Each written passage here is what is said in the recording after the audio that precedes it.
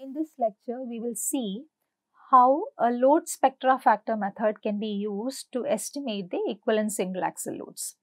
In the previous lectures, we have seen how a vehicle damage factor is computed or a truck factor is computed to estimate the equivalent single axle loads or the design traffic. Okay, so in this lecture, we are going to discuss about this load spectra factor method.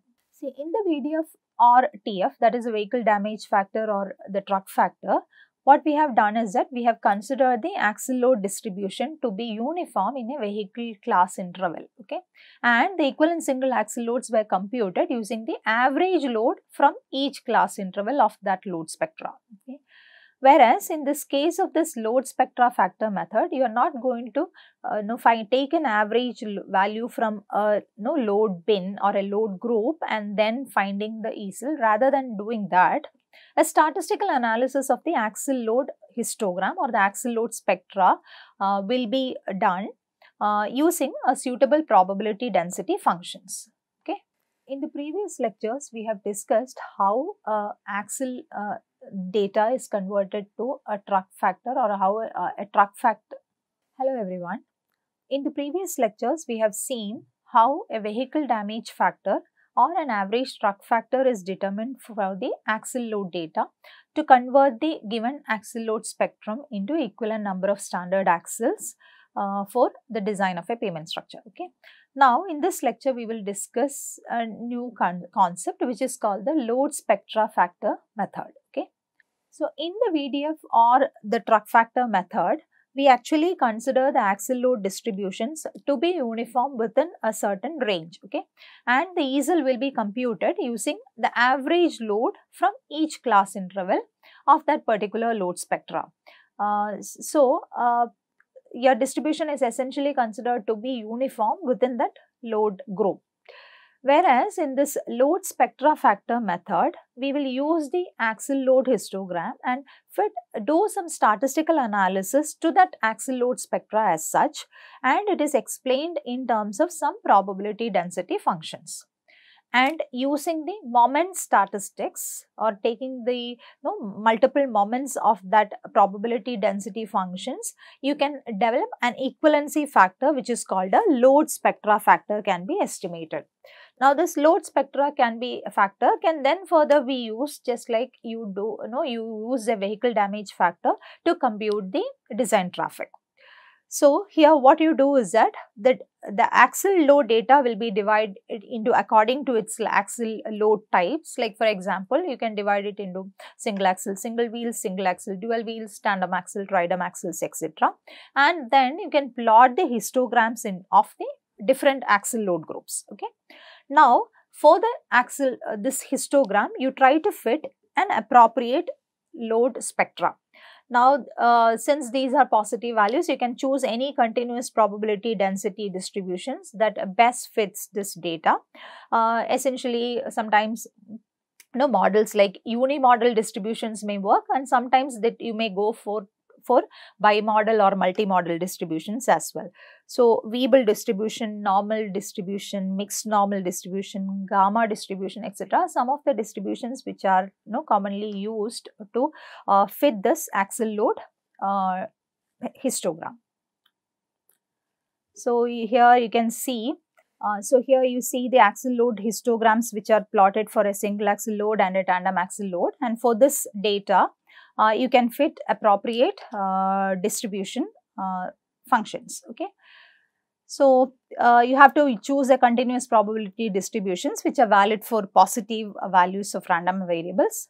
And in order to fit this, you can use some statistical packages like SPSS, or you can use Origin Pro, or MATLAB or R programming can be used to fit this functions.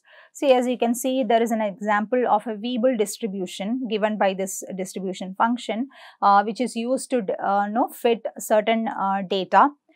So, you see here, this is a density curves that are fitted using Weibull distribution for a single axle single wheel and a single axle dual wheel in two directions of traffic. So, just noted here as southbound and northbound and so on.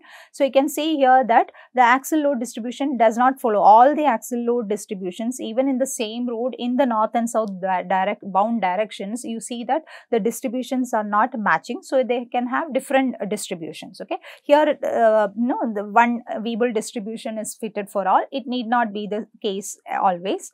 You may have to go for different distributions for each of these load spectra. And here you see that so this is for a tandem axle in one direction. The density function, the histogram is plotted, and you see that it was necessary to go for a multi-model. So, the log normal distribution as shown in this figure. So, this is a multi-model log normal distribution is used to fit this data. So, likewise, you can use some statistical parameters like chi-square test or something to see what is the best fit distribution and fit the data with this distribution. Okay. Now, Prosy and Hong has defined a load spectra factor given by LSF is integral x by ls raised to m into fx dx, which can be represented as m raised to m by ls raised to m. So, what is this load spectra factor is that from this distribution data, you are actually now converting it into a factor which can convert this data to a standard axle load, wherein the ls represents the standard axle load and m raised to m represents this capital M raised to m represents the mth order moment of the distribution. So, what you are trying to do is that use this mth order moment of that distribution function and the standard axle. So, use this conversion factor to find what is the effect of the given axle load spectrum as compared to the standard axle load. Okay. So, this is for a single load distribution. For multi-model distributions, this LSF, that is the load spectra, can be defined as sigma k is equal to 1 to k wk into m k raised to m by ls raised to m, whereas k represents the number of modes and wk represents the weightage that is given for each modes of the multi-mode distribution, and mk raised to m represents the small mth moment of the kth mode of the distribution, and ls is the represents the standard axle load. Okay. Now, the standard axle load that you have chosen can be chosen as per the design strategy that you use. Like, for example, if you are choosing IRC 37 approach, then LS will take the values of 65 if it is a single axle single wheel. It will take a value of 80 kilonewton if it is a single axle dual wheel, 148 kilonewton if it is a tandem axle load, and 224 kilonewton if it is a tridem axle load, and so on. Okay. So, the same approach can be used here, but the only difference is that you are not dividing this into your data into different bins and take the mid value of that for finding the equivalency factors. Rather, you are fitting it with a distribution and use the moment factors of those or the mth moment of that distribution to estimate the load spectra factor. It is normally, it is convenient to choose, or it is you can use any moment, but any order of the moment, but normally you use the fourth order moment. So, you can see that the m raised to 4 can be written as x raised to 4 fx dx. Okay. So, according to the distribution that you have chosen, you can use the same statistical packages to get this fourth order moment as well. So, for each axle load group, as I said, you can divide it into axle load groups as single axle, single wheel, tandem axle, tridem axle, etc. For each axle load group, you can determine what is the load spectra factor. Now, the equivalent axle loads correspond to that load group can be the load spectra factor multiplied by the frequency, that is the number of axle loads in that group, and then the total equivalent standard axle loads can be computed as summation of the equivalent axle loads computed for the each category of axle load group, like the single axle, dual wheel, tandem, tridem and so on, so that you will get the total E cells, equivalence axle loads, and then divide it with the total number of vehicles, which will give you the load spectra factor.